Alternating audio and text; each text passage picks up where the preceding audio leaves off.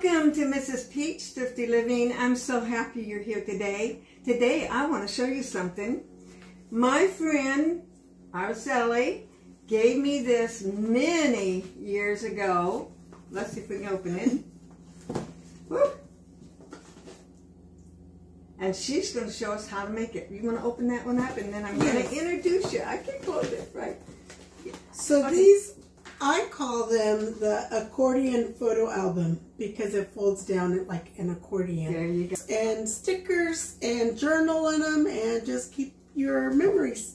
And she's going to show us how to make it today. And I'm going to step out of this and she's going to give us a learning lesson today. Me too, because I don't know how to do it. Okay. So what are we going to do first? So we start off with three different cardstocks. And by different, I mean it could be different colors. It could be all the same color, all three of the same color, or three white ones, three black ones. It doesn't matter. But there's a certain folding to them to make it an accordion. You fold it across and put a good crease on it. I like to come back and fold it, crease it again through the other side. Then you fold it diagonally. Keep your corners together. And again, put a good crease on it. And again, I fold it the opposite direction to crease that area just the same. So we have, then we fold it diagonally the other direction.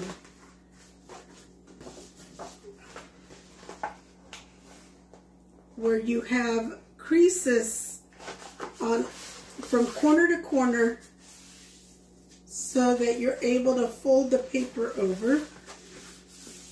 So you're doubling it both times to yes. make sure you're getting good creases. So now I've got the creases here, and you bring the corners together, bring these corners together. It should work a lot easier than this. Let's see. Let me recrease this one. So what you do is you bring the corners together and bring this here. It's going to make a square. And this corner, fold it over, and it's just going to follow the crease you've already made. So it'll look like this, and you bring them all together. So all the openings will end up right here. And the corner is over here. And again, you just recrease it. And you're going to take, are you going to do the same with those? Same with those. Okay. So now, this is the same. Okay. And now what we're going to do is stop here just a minute. She will do those, for this won't be too long, and then we'll be back. Okay, we're back on. She's going to show you some more of it. It's the same, but so this is the last of the three, and I'm still just creasing the papers. Again, like I said, I turn it back over and recrease it. Recrease the same crease on the back side of it. It just makes it easier to fold the papers into a square if you've recreased it. And you can use any of this kind of paper. You have books of them over here. Yes. Well, for this middle section, for this part that I'm doing right now, you'll want to use cardstock. This here is the scrapbooking paper, which is just paper. It's not the harder cardstock paper. Yes. You keep working with it, huh? Yes. Yeah, because it will work eventually. Yes, you just have to... There you go. Kind of origami. There you go. Kind of have to do origami with it, but you fold it together where all the open ends are on this end here. You have all the open corners over here, and the closed corners are over here. So you fold it together where you bring the outside in and hold it, and then these here will just come together like this. Then now that you have the three folded together, you have to open them? Yes, Again? you Okay. reopen it only to glue them together. To put this one here on top with this one. And I'm going to do green, gold, green. Now I want to ask a question. Is this the kind of glue you always use? Yes. This Elmer's glue? I mean, I don't really know which one's the best because I'm a newbie. So here you go. Yeah, you'll want to use the Elmer's glue. You can use a different kind of glue, but remember you're working with paper, so if you use very liquidy glue, it'll wet the paper too much. Okay. So Elmer's glue or any. So you glue this whole, Yes. the whole So I just 1/4 of the page. Yes, I just paint the whole corner. So you've got 3 corners, or 3 squares, I'm sorry. You've got 4 squares. I just choose the 1 square and paint it with glue. Okay. And basically just, oh, what I was going to say also is you could use any scrapbooking glue, which most of the time it is this one that scrapbookers use. Because this I've never done scrapbooking, hardly Oh. at all. Really? This is scrapbooking right here. So we glue this one together. And again with the same corner, you can either put the green underneath it and keep the orange or the gold all one color, or put the green on top and you've separated the color of the gold and the green. Whichever your choice is. I think I'm going to go with Okay. the gold on the bottom, the green on the bottom, which then I'm going to flip this to paint this with the glue.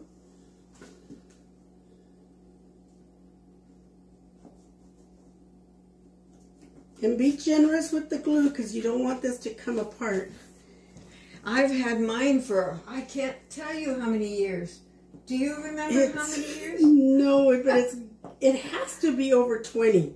Oh my goodness. It has to be. And see, look at these. And they are so cute. Look at those. And this I put my, when I became a Tops one time. Oh, I have right in here, 2009 on this, the picture. One of these pictures in here.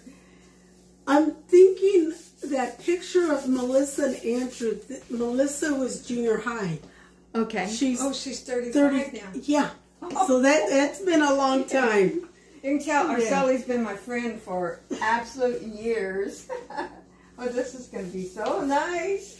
Okay, so then now we're going to fold all of this together to that size by the top one, the corners come in, and you can bring the top one down. Then in the middle one, the corners go out. And then you bring it down. Again, crease your creases so that it'll all set right. Then the last one, the corners come in. So the first one, the corners come in. The second one, the corners go out. The third one, the corners come in. Oh my goodness, that is so awesome. And I'm glad I'm learning something after all these years. And try to keep it as square as possible. Then you've got your accordion. I love it. Okay, now wait a minute. Now this is what I wanted, and I asked you, and you told me, but you got to tell these guys because they don't know. This is hard right here. How'd you do that? So the best way I found is I go to the thrift store. See, she's my thrift store friend. Oh yeah, thrift store for everything. I will buy the game board. I'll buy the games maybe $3, $2. I don't play the games that I'm buying because I'm going to cut the board. That's why I buy them, the ones that have the game board on them, so that I could use this cardboard. And they're folded too, mostly, I think. Yeah, Okay. yeah. And I outline out the size I need and cut it. If you can't cut it, maybe you can ask husband to help you cut it. Husband, boyfriend, somebody. And that's what I do.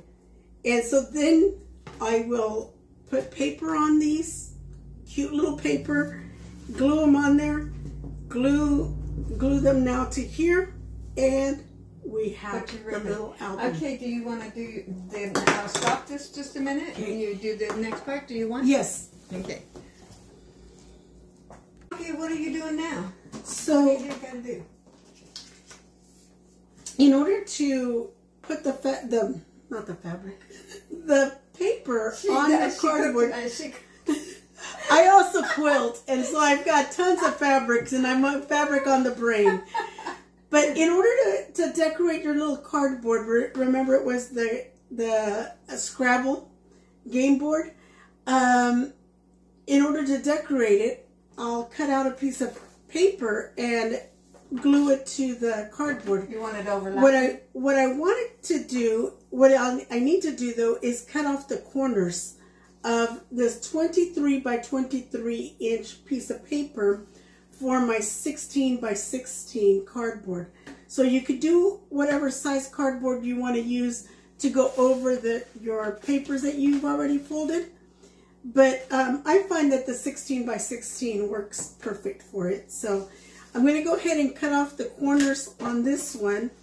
So why are you doing it? The reason why I need to cut off the corners, and I've already got them marked, is so that when you glue them on here, when you glue this to here, you're going to fold these over and glue them. You don't want a lot of bulk on the corner. Okay. So that's why if you have a lot of the paper still there, it'll be very bulky on the corner. And then harder to glue also, because then you'd be trying to glue all that bulk down. And this way it's just easier to just glue down on the sides and not worry too much about the corners. The game board is sturdy cardboard. If you didn't cover the corner completely, if there's a little bit showing, it's not a big deal.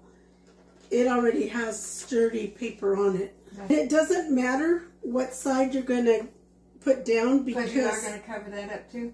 You're going to cover it up because that's the part that's going to go on top of this. Oh, that's right. Okay. Yeah, so it won't matter. It will be covered. So here we go. Okay, now you're gonna be real generous with that too? Generous with the glue again. We'll stop just for a minute here. Now, so you got them all glued together? We got the cardboards glued, and so that was just putting the glue on the edges and bringing them over. And so then now, in order to make our little albums like this, now we're going to glue this cardboard to the back side and this cardboard to the front side of the album, like this. Again, we're going to be very gracious on the glue so that this will last for years. And I just basically paint the back side with glue on the area that's going to be glued. You don't want to do it all the way over to the edges, because the edges is going to be on the outside a little bit. Leave a little rim. Yeah, leave a little bit of a rim. And so I've got this glued like this, and I'm going to glue it here too, which I don't know right now whether it's the front or the back, because does it make a difference? It doesn't make a difference until you start putting your pictures in it. Okay. Yeah, and then you've made your front or back depending on where your pictures go. Oh my goodness, look at that. So here's one. I'm gonna lift it up and not quite bring happy it. with it. Yeah, bring the corner to the corner. And then we're going to put glue on this side and then glue it to here. So, or you can even glue this here, which would probably be easier because this whole thing will be on the paper. That would make sense, yeah. Where this one, not the whole thing, is on the paper. There is a little lip that comes out. That's awesome. And we're almost done with it. Then you can put ribbon. You had ribbon on mine. I think I've Yes. lost one of the ribbons. and that was just to close it shut. But again, if you use the cardboard from the game board pieces, or game boards, you don't. Because this is That's heavy enough. Yeah. And you could put a ribbon to just close it shut for a decoration. But here we go. Oh my goodness, that is so It should beautiful. all be glued together now. Just kind of press hard enough that you know that it's picking up on the glue. Then you find your corners and you decorate it. And then you decorate it. And you will show how so you did that this? It will look. You mean hold that one? Oh, here. Okay, this one. So that it would look like this. This is your beginning stage here, and you put your pictures. Generally, about 6 pictures. You want to do about 6 pictures. You could cut them and paste them in here, however you want, and decorate with. This is so cute. With stickers.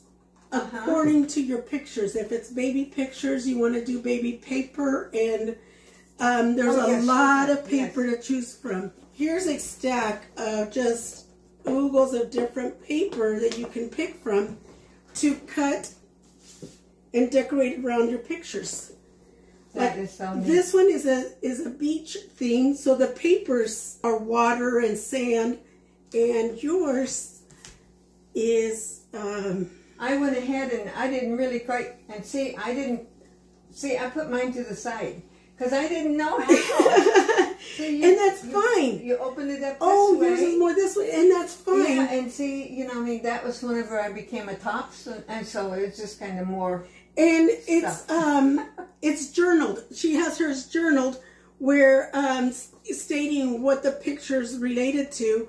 And on this other one, the one that I did years ago, I didn't really write on it, but I used stickers that have different sayings. This one, for example, says, "Are there sharks out there? Go outside and play." And Joyce, on her pictures, she wrote what the event was for the picture. True, yes. Now, will you tell them one hint that you told me about the glue and the fabric? Oh. Now, this is, she sews all the time, does the most gorgeous quilting and embroidery. One time, I showed her something I embroidered. She turned it to the back side. I know I told you this one time. And she turned it to the back side and didn't look what I did in the front. Because I told her that in the Mexican culture, and I did it as a funny with Joyce. Yes. Not that I was criticizing the backside of her work, but that's what they do. A lot of the ladies in the Hispanic culture will look at the backside to see how good the work is how good your workmanship is from the front side to the back. To the back, now tell them this one last thing, and then we need to go. So what I was sharing with her is that if you're sewing and you've got a long stream of fabric that you're putting together, you can get Elmer's glue, the school glue. It's water-based glue, so it's not going to damage your fabric. And you would put it along the edge of the fabric and iron it together with the next one that you're going to sew it to. So you would put beads of glue all the way around whatever you're going to sew, iron it together. The heat of the iron holds the glue together. Now you don't have to pin. Now you could just get this long fabric that you're doing and just bring it to the sewing machine and sew it inside the glue. You don't want to sew the glue. Not on the glue, inside of where the glue is. So if the glue is right on the edge, you're going to sew 1/4 inch in and sew it. It makes it so much faster, and you're not poking yourself with the pins as you're sewing along. And when you throw it in the wash, the glue just washes off because it's water based. Thank you so much. You're welcome. You're welcome. This was fun. Yes, I really enjoyed having Araceli come today and show us this. And I bet somebody out there was going to be making one of these. Maybe I'll do one. Thank you. Let's see.